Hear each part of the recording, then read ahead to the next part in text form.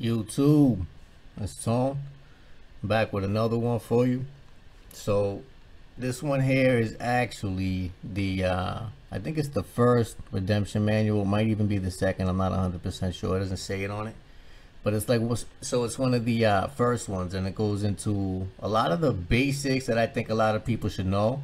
And I'm going to start going over this too as well. It teaches you the fundamental elements necessary to create a affidavit and things like that, and goes into a lot of detail on things like that, a lot of basic things, because I do get a lot of basic questions from people that shows me that maybe either people don't want to read or are not, or just maybe at the beginning stages of this, which I didn't even think that would be the case. But I know it's YouTube and we do grab a lot of new people, so I'm gonna start going over some of this stuff here.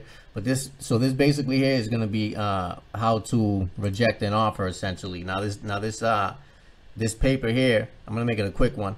This one here is part of a larger document, so when we get to the bottom, it's probably not gonna make as much sense because it's leading into the next information. So, but I want to focus more on the top part of how to reject an offer from these people, because everything that you get in the mail is gonna be an offer, right? And they're waiting on your response, and if you don't respond to it, you're gonna throw it in your drawer. Then you're gonna become bound by that contract because of your actions. You know what I'm saying? It doesn't even have to be something that you actually sign. So, but all these people are third parties, and everything that they send you is an offer. You can counter offer. You know what I mean? So right here, the disclaimer: any information passed along via email, paper copies, or computer diskette is for educational purposes only and does not constitute legal, professional, or tax advice. It is the reader's responsibility to study the issues, laws, and decide what to do with this information. Also, all of the information pertains to Texas rules, and these rules may differ from your state or county. From this information is simply a personal preference and personal opinion, so please study the issue and make up your own mind about everything that you choose to do.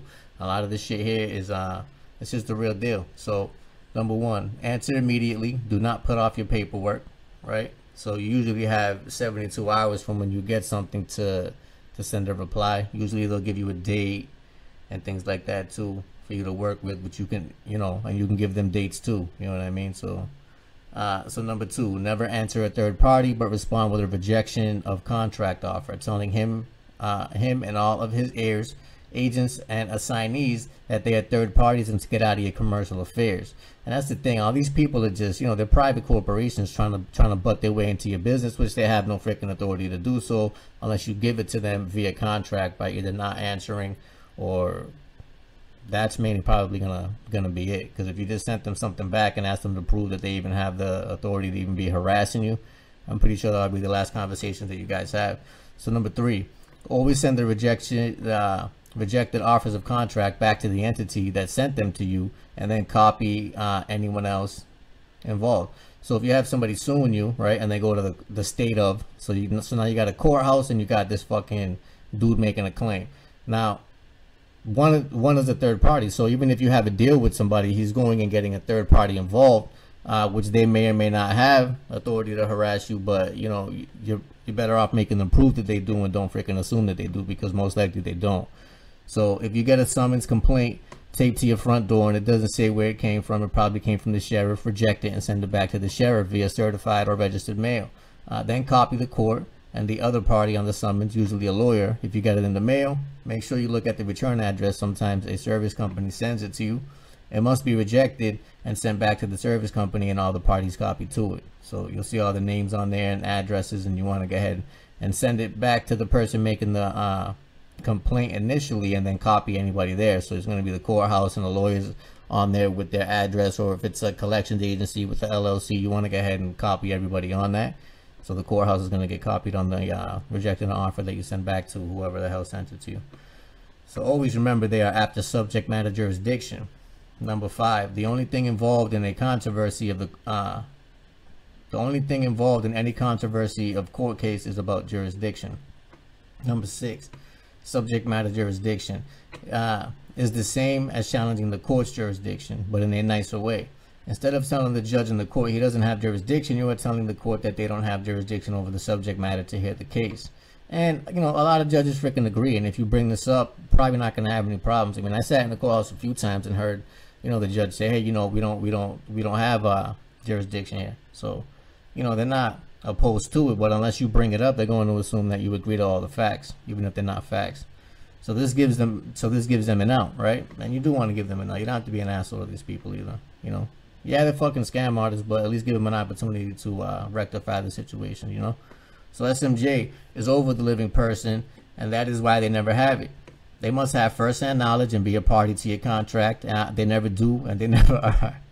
And that's the thing too. And I mean, you know, I always say that shit on my videos too. These people are just out here barking here, say they have, you know, making all types of outrageous claims, defamation, all types of shit. And they don't even know you. They weren't even there. There's no affidavits involved. Who, you know what I mean? Come on, cut it out.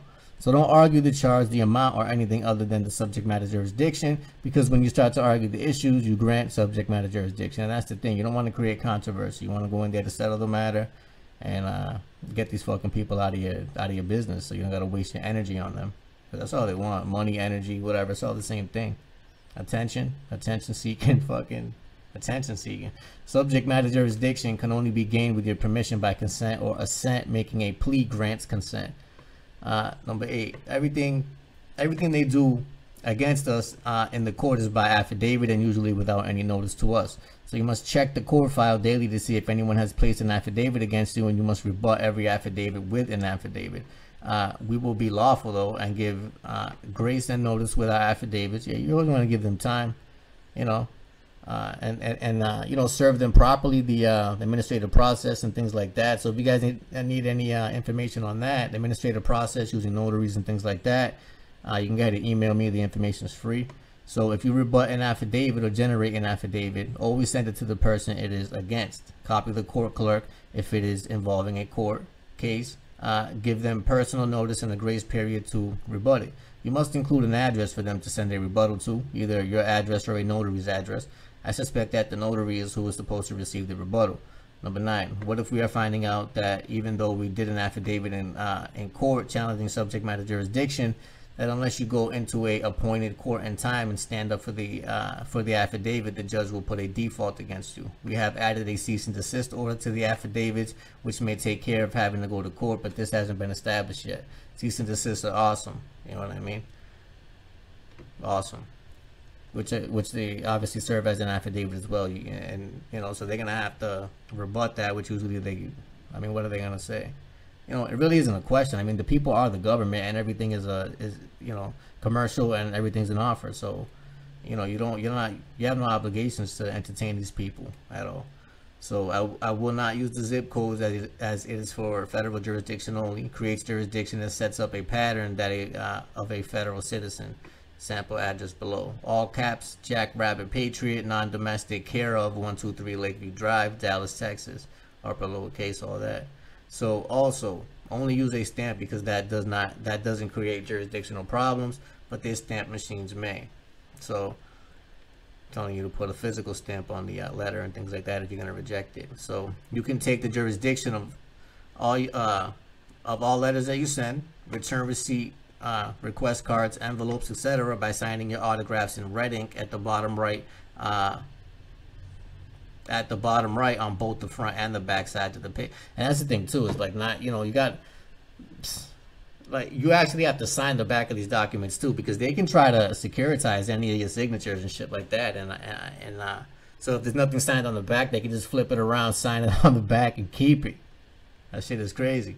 So you want to make sure that you cover the front and the back, bottom right sides in red ink with your signature. So basically you claim that shit, and there's nothing that they can do about that. So make sure you write it where no one else can sneak a number or a mark past it on the right underneath your autograph, because they can do that too, right? So every time they hand you a piece of paper and they put their little X on it, you know, they're like, oh, okay, here, sign right here, and they put an X on the signature line. That's their signature. Your signature is any mark that you put on there. So now after you sign that, you agree to the whole document, that whatever the hell that they gave you. You see how sneaky these little scumbags are? So with the autograph, where is it? With the autograph is used instead of the signature under a living man's name, because a signature is only the sign of someone's name authority. It is not their real name. Did you ever hear anyone chasing a movie star or famous person saying, give me your signature? No, it's always, can I have your autograph? Because the autograph is from the live living man. So with the copy claim is used because anything you copyright claim is protected from being used against you unless you introduce it as evidence. And that's the thing too. So if you were to try to put it in as evidence, then it becomes public information at that point. So then they would have the authority to go ahead and use your name on whatever the hell they wanted. So, you know, rules to the game. This shit is tricky. It is a game of chess. Stop playing checkers with these clowns. That's what I got for you for now. Until we meet again.